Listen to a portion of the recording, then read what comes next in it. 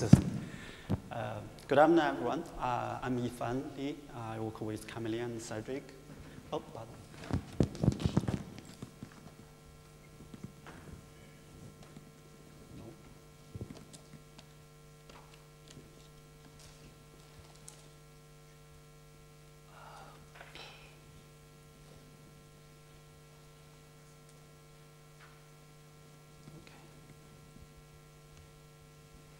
Okay, perfect.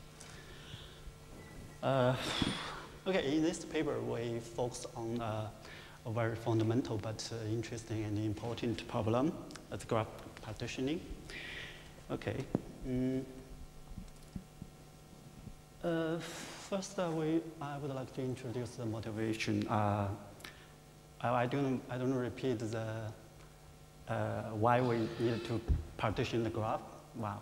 Because most of the real-world graphs cannot fit into the main memory of a standalone machine, so we need to split. Of course, you can have any other options like the stream systems or use a very high-performance computer. It's okay. So if we split graph, we have some model to use, but the most used model is the Pragel. And some others used in the giraffe, but it's very similar to the Pragel. And in the previous works, most of the graph partitioning method only consider the underlying structure of a graph. Okay, that's good. But they never think.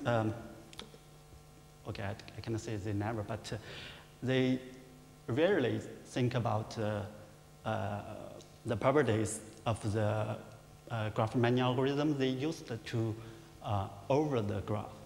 So in this paper, we will think about both of these problems, how to split the graph and the properties of the algorithms, which implemented over the graph. And okay, so the volume is always the first problem. I don't repeat it, but I would like to review some specific properties of the social graph, because this paper we focus on the social graphs. And the first one is the polar degree, and it's very obviously because in the social graph, a later part of nodes have a large part of connections, like for example, the Obama has millions of connections, and for some nobody like me, I have only 200 connections. So, and some other properties here, I have no time to introduce them in details, and I think they are very obvious.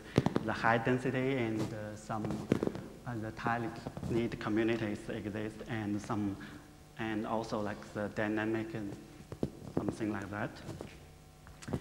And how to partition a graph in maybe before 3 years ago, most of the graph partitioning methods are based on the vertex partitioning. It means we split the graph by with the vertex. I mean by vertex. But from the power graph, I mean the second version of the graph lab, they proposed to use to split the graph by edge. Why we should do that? Because in the most of the real-world graph, like the social network and the web graphs, if you split the graph by vertex, it will lead to the workload unbalanced problem. Because, like what I said before, if we split the graph, just think about it. If one partition are made of many very important persons, for example, Obama, Salali, and like that, and another partition is made of many nobody persons.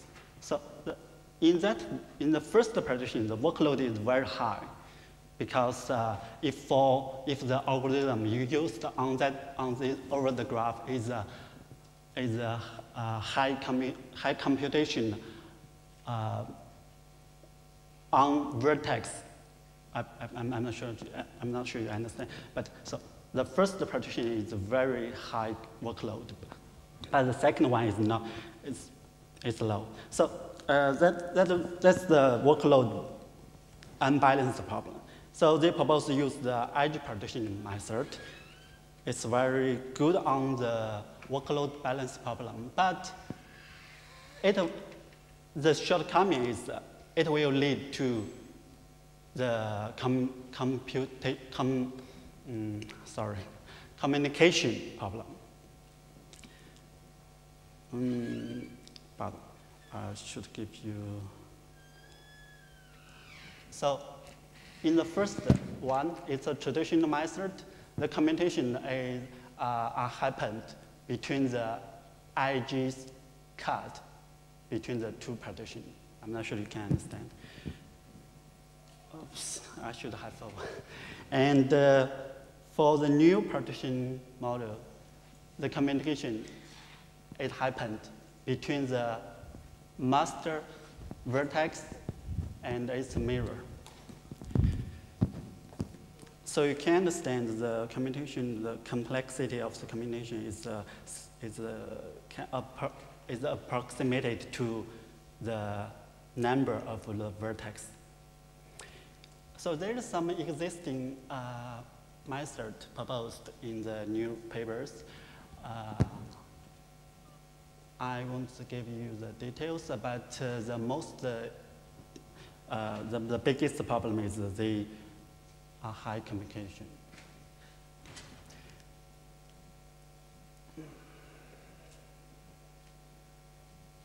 Okay. Okay, so in our approach, we would like, the idea is very straightforward and simple. We want to consider, because I would like to mention that we focus on the random walk algorithm, because random walk is very useful, and it's a base of our many graph mining algorithm, from the similarity computation to the linkage prediction. There's a lot of algorithm, like you can use the random walk to compute the page rank, the personalized page rank, the trust walk, the sim rank, a lot of random walk. So if we focus on the random walk algorithm, a good partition should have a good locality. So the first step in our approach is we want to build many blocks from the graph, the whole graph, and then we merge the blocks to construct the final partitioning.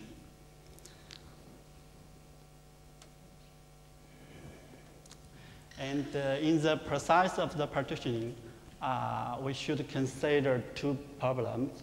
The first one is the communication cost, because normally in the existing system, the communication might be the bottleneck of the overall performance. And also at the same time, we need to consider the workload balance. Okay, so the main idea is our method is a seed-sensitive method. It means firstly, the main idea actually is quite similar to the community detection procedure. So the first step is we need to select several seeds. The number of seeds is the same to the number of blocks you want to build. And around one seed, we build a block.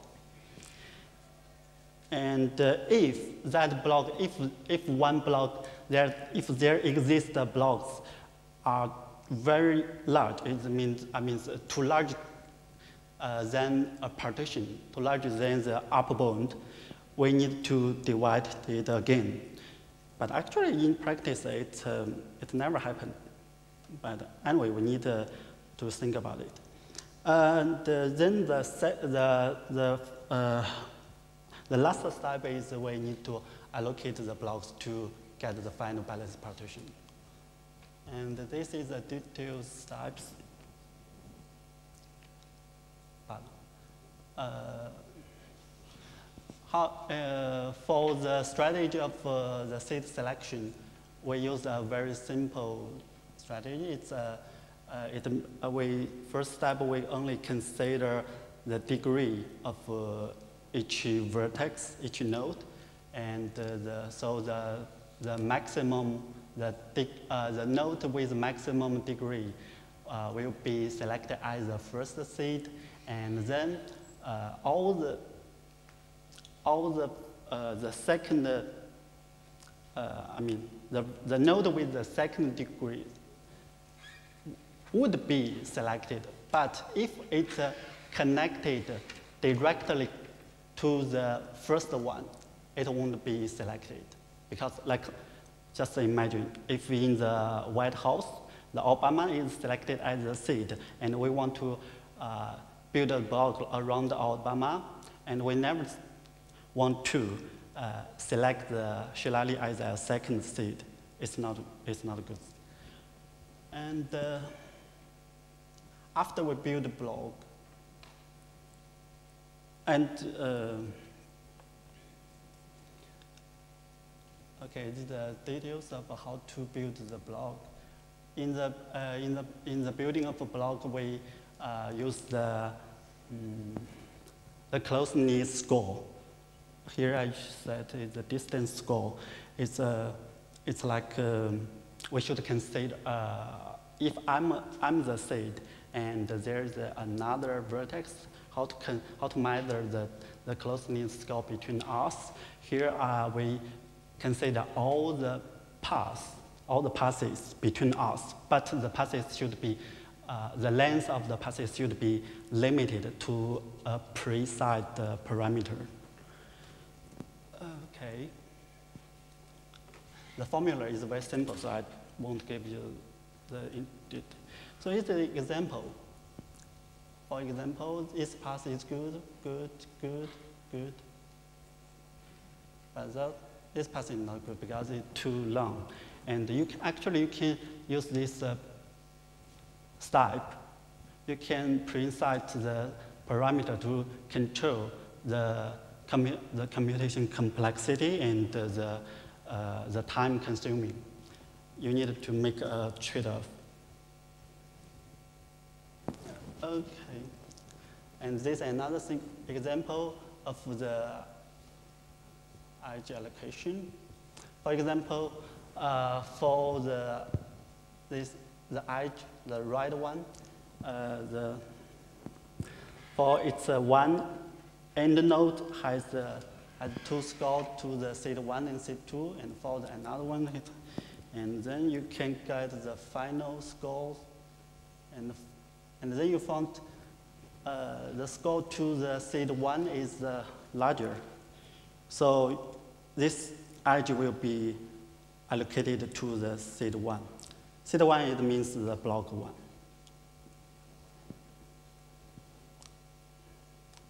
Sorry. Okay, this is the strategy of the block division. Actually, in our practice, in our experiments, this strategy is not used because so far it never happened. One block is larger than one partition. It means it doesn't happen, but we need this strategy because it made happen. So if, for example, in this block building the results, the block 1 is similar. Obviously, the block 1 is too large, and we need to do. Sorry.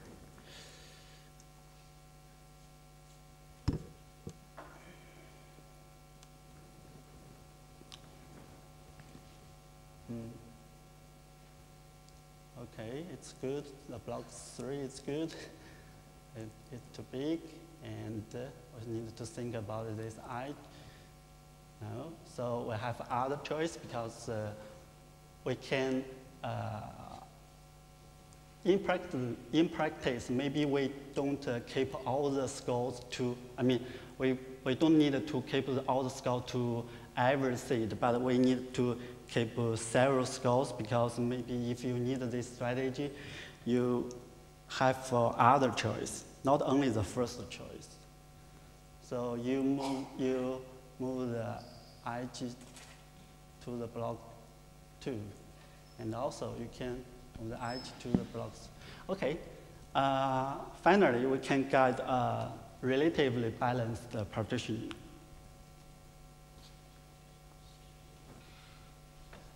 And this is the constraints of the partition size. We define the upper bound and the lower bound. Okay, in the experiments, we use the data sets from the SNAP. And okay, the first one has around 5 million vertex and 60 million edges. And the second one has around 1.6 million nodes and 30 million edges. It's not that big. Okay, and mostly we use the Spark to run our experiments, and we implement some graph mining algorithms, and we use it to do the partitioning. Mostly there is two ways to measure the communication cost. The first one is the vertex replication factor. I don't know if you can understand. It means because I have said in the latest partitioning method, we partition the graph by edge. So that means the vertex, in one partition, the vertex has its master, but in another partition, this vertex has its mirror. So in this case, this vertex is replicated. So the vertex replication factor, it means the average number of vertex replications in overall. Okay. And you can say in the result of there's several existing partition methods. The first one is our method. So you can say the result is quite good compared to the other method. I think it's quite obvious.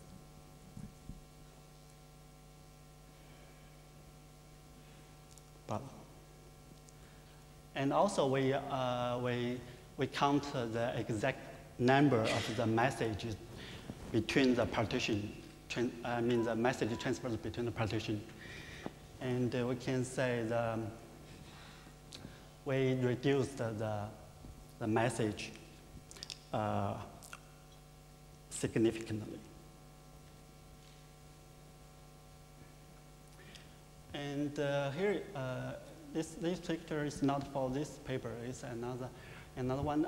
We can say the only thing I want to highlight is the random walk always, because we have an intuition for the random walk algorithm, and we say the random walk always would like to stay in that community. I mean the topologies, the topology community. So in this demo, we can say it always the colorful nodes are the track of the random walk, and if the then if the circle is bigger, it means the random walk visit this node many times. In this demo, I think it's the length of the random walk is 200, and the black node is the start of the random walk. So it always stays in that right block. And also, this is the track of the random walk. The first one is our method. We can say the blue bar means if a random walk visits a vertex, if that vertex has the replication in other partition. For example, in the first step, the random walk come here, visit this vertex, and this vertex has the replication in the partition 2, and it's mirrored in the partition 1. So we need to make the node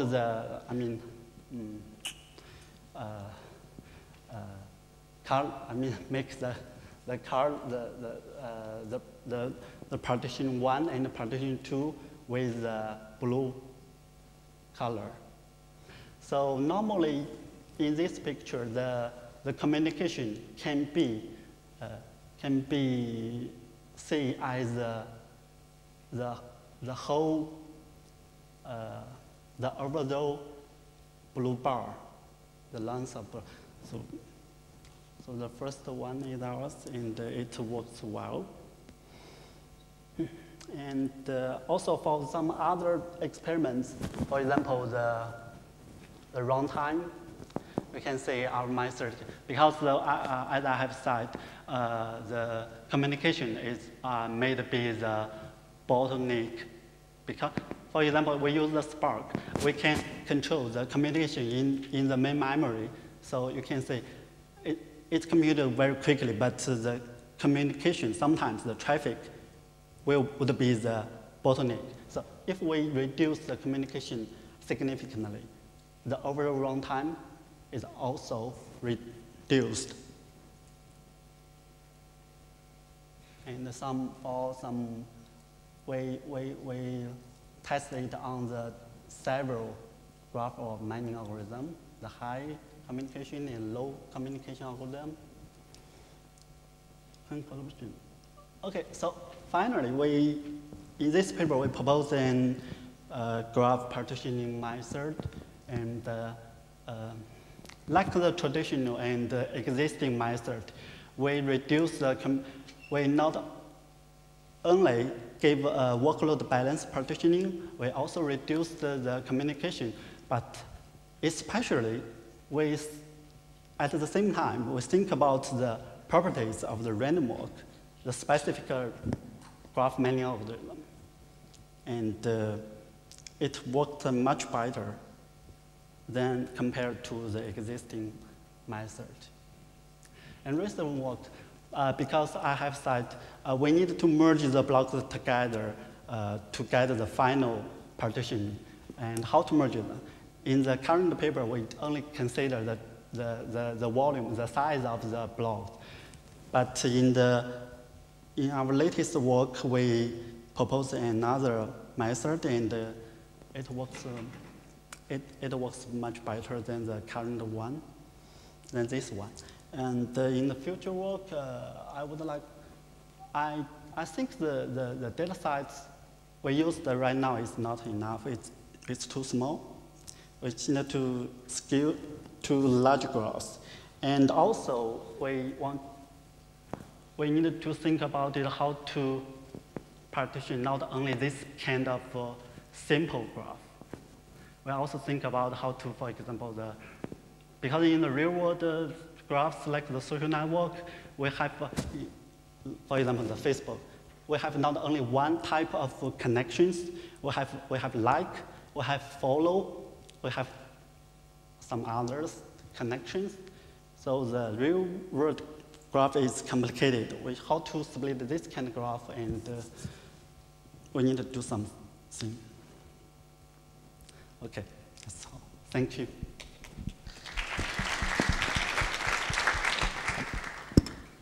Thank you. Some questions?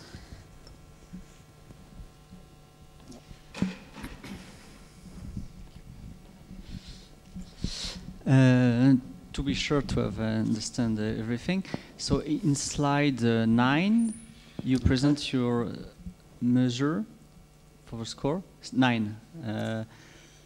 So if I remember well, you have to consider the set of paths. All the paths, yes. Yes. So the pre-process can be very important in terms of power consumption. Yes. Okay. Yes, so for larger graph. Yes. Are you afraid of this? No, actually it's not a problem because we don't compute this thing for each vertex. We only compute this for the seed. For example, the graph is very large, but we want to have 10 partitions. First, we need to build 1,000 blocks, just for example. So for the 1,000 block, each block has a seed, so 1,000 seed. It means 1,000 nodes. For each node, we just compute this. And actually, you can control it. For example, you give a limit to the length of the path, the maximum path.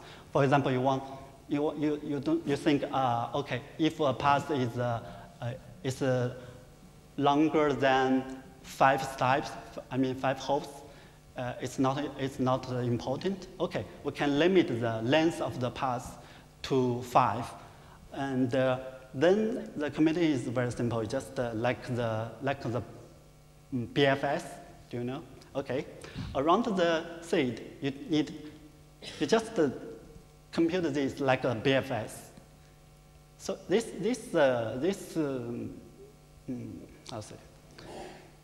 this complexity and this precise is complexity and time consuming is quite low actually. Especially if you partition the graph in, it's not a problem. Because for real graphs, you have many small cycles. So yes, cycle is a problem. Actually, yes, to be honest, in this paper, we don't think about the cycles, but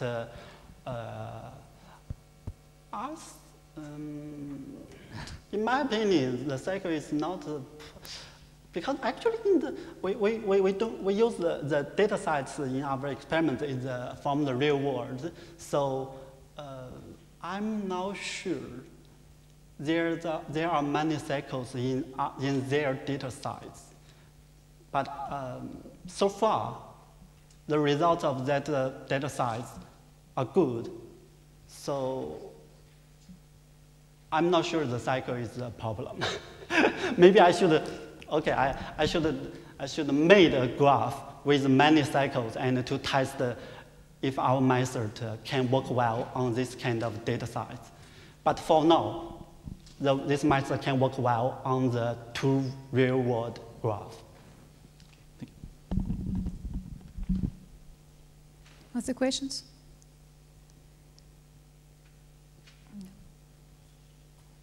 No. Thank you very much. Thank you. Yes.